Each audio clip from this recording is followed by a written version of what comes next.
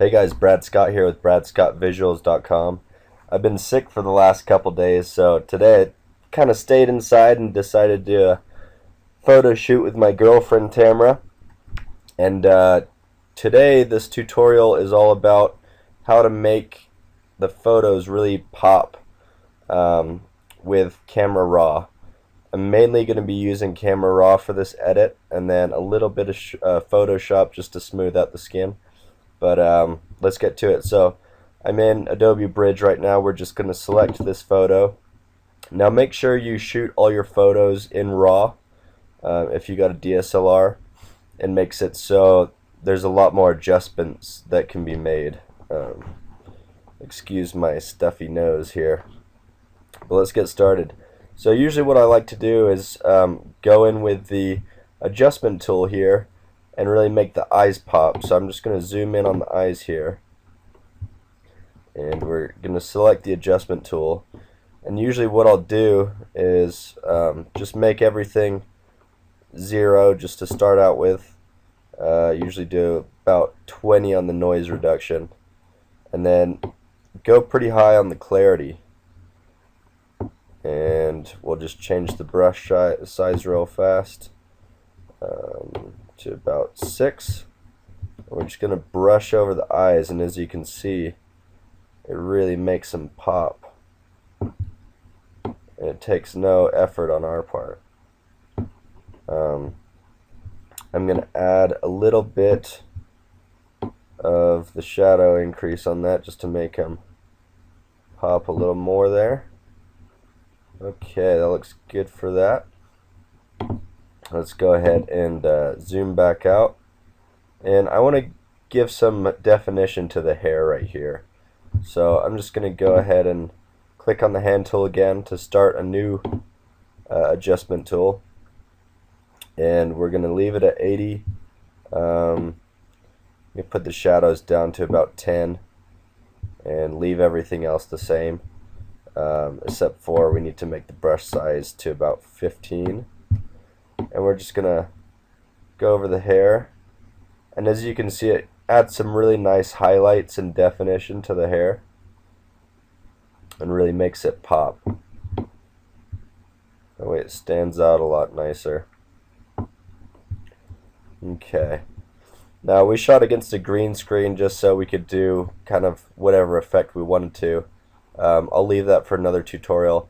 I'm just going to go ahead and make the the screen gray here. So I'm going to start another adjustment tool, and we're just going to go make everything 0 here,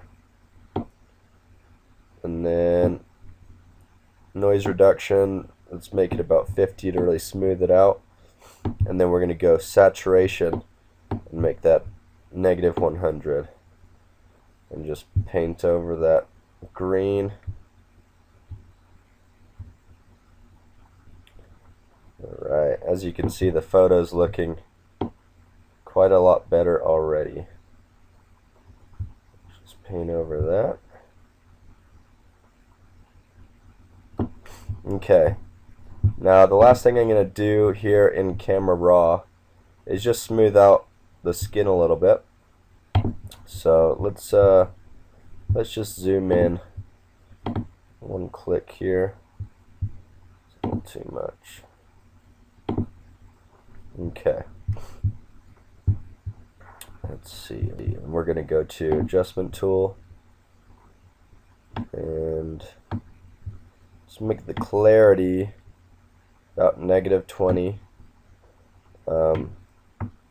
Noise reduction, let's do about 70. Make sure your saturation is back at 0, and that brush size should be good. So you should be able to see as I go over the skin, it's really going to smooth it out. If you need more, just add a little bit more noise reduction and a little less clarity. Smooth that out more. Okay. gonna go all the way out.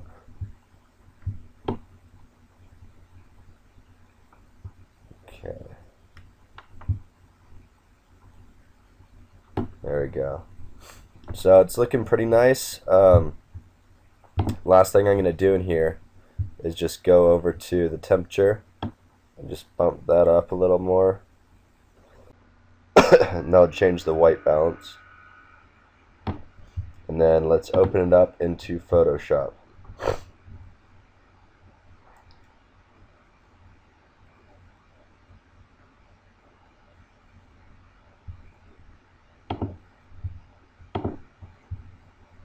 Alright, so now that we're in Photoshop, I'm just going to select the spot heal tool, and we're just going to go over some of the blemishes.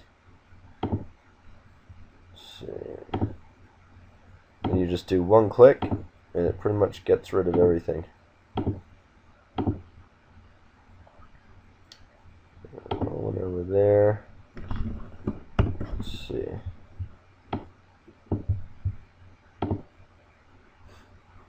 And that's looking pretty good. So now what you do is just select the color in different areas, and then go to the paintbrush tool and have the opacity about 18% and the flow about 18%. And you want to use a reasonable size brush. You just kind of paint over everything to smoothen it out. This is what you hear about when people say airbrushing. You smooth it all out like that, and whenever you go into a new color or a new tone or shade, just make sure you reselect that color.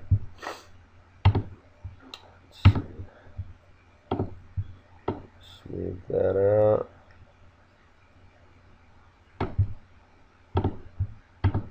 And after a while you'll see it really smooths out the skin a lot.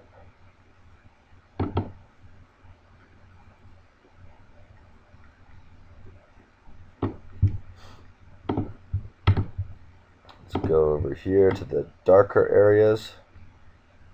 Go down there.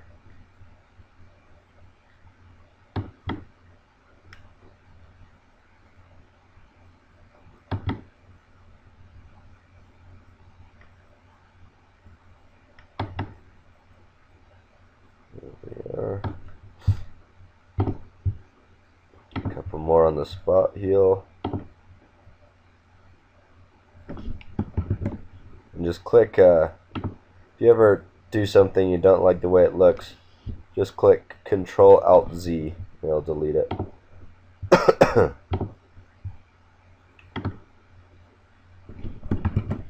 Let's see, let's do it over here.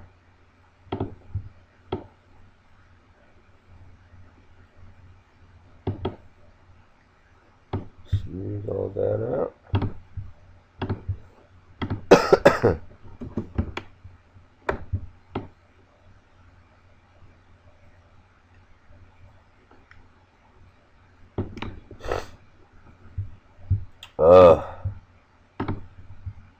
This cold or whatever I have sucks right now. Not fun at all. Let's go down a little bit more. There we go.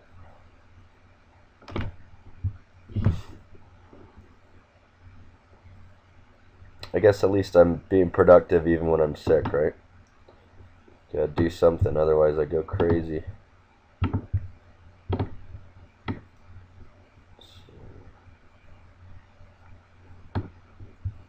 And one more spot over down here.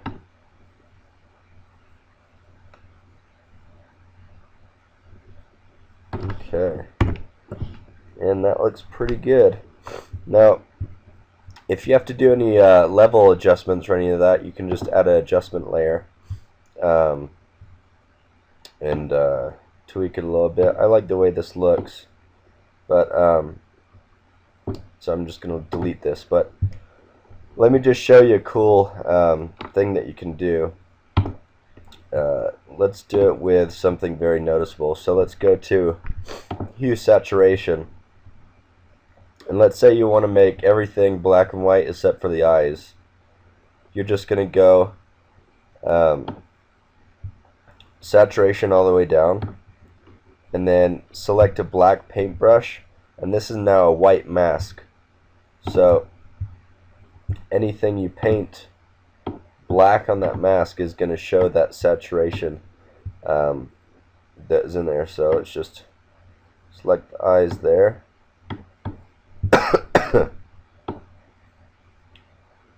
And you can see that. Let's zoom in here just to get a little closer. You can see that the eyes are still blue, and it's black and white everywhere else. And then if you make any mistakes, you just switch the color to white, and you can paint white right over that layer mask, just like so. So we're going to leave that as the final image. I hope you like it, guys. Please comment, rate, and subscribe to my channel, and check back for more Photoshop tutorials.